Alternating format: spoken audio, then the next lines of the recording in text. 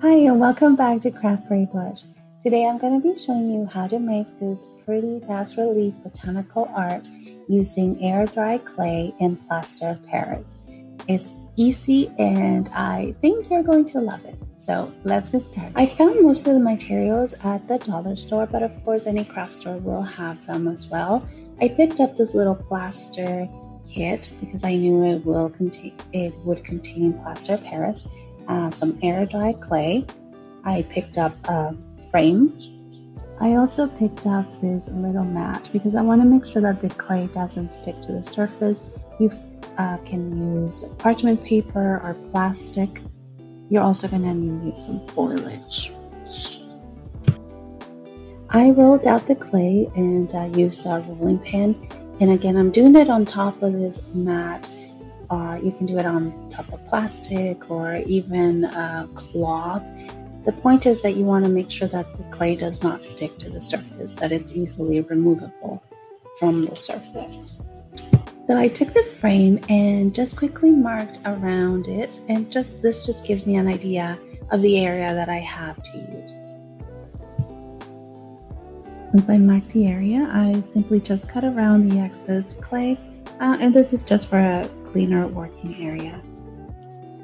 So now it's time to start placing our foliage, and for this I added a little bit of olive oil onto the clay, and simply because this will help lift the foliage a lot easier once we're done. Now this is the part where you get creative and just place your flowers or foliage any way you want onto the clay and just firmly press it down, and then you're going to take the rolling pin and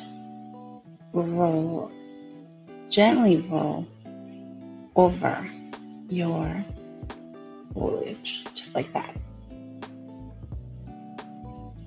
It doesn't need to be very deep. You can just make sure that everything is pressed down into the clay, just like that.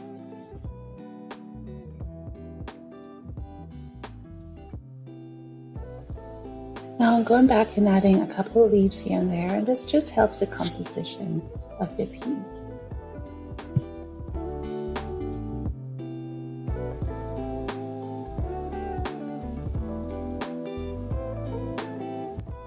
Okay, I'm going to start removing all the leaves, and I do this using tweezers,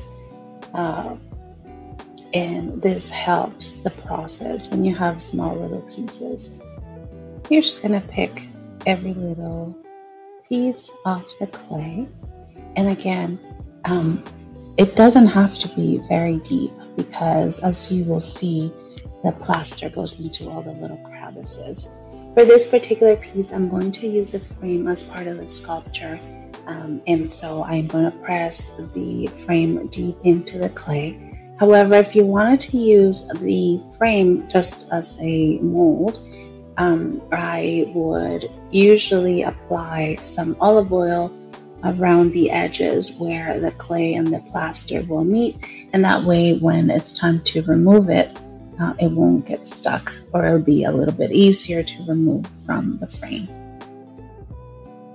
Now we're going to mix the plaster, and of course you can use the directions on the box, but the consistency that I like to use for this particular purpose is the consistency of pancake batter. Now you're going to pour the plaster into your frame, and you want to make sure you get every little corner, and depending on how thick you want your piece to be, that's how much plaster obviously you're going to pour on there.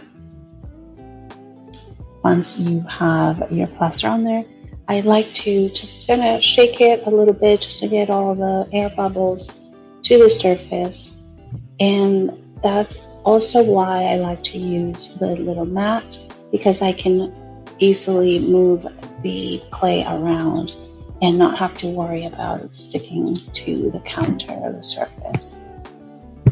You're now going to set this aside for about 24 hours.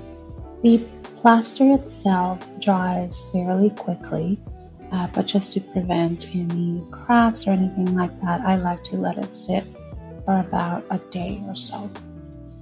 Now what we're going to do is we are going to lift the entire frame and slowly peel the clay away from the plaster. So you're slowly going to peel it off, and then you can see how pretty you are left with this beautiful bas-relief.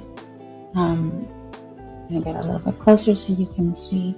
Now you'll notice that there is a little bit of clay in some areas. So I went and I picked them off with the tweezers.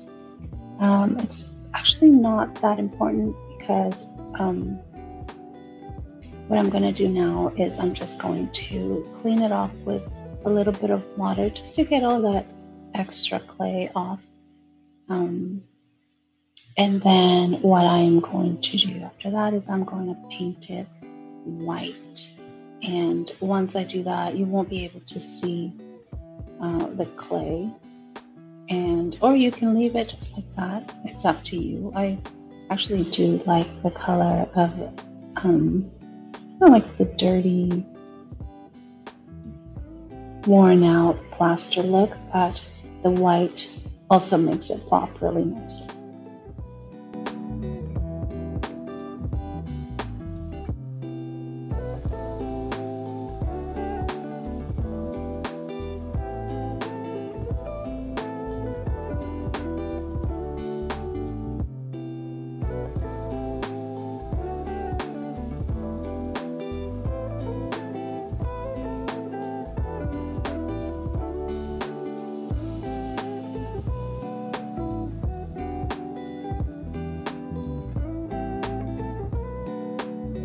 So here's what we're left with, and it's a closer look so you can see how pretty that is. And I like how the frame is part of the piece. And here's another one that I did, and I added a little bit of twine in the back so you could hang it. This one is very thin because obviously I didn't use a lot of plaster, as well as I used the clay itself as the mold instead of the frame. So it's a little bit more organic and raw around the edges. I also used some heart-shaped cookie cutters to make these cute little ornaments for Valentine's Day. And I think they would make such beautiful little gift tags as well. And that's it. I hope you enjoyed this little project as much as I did. Thank you so much for stopping by, and I'll see you next time.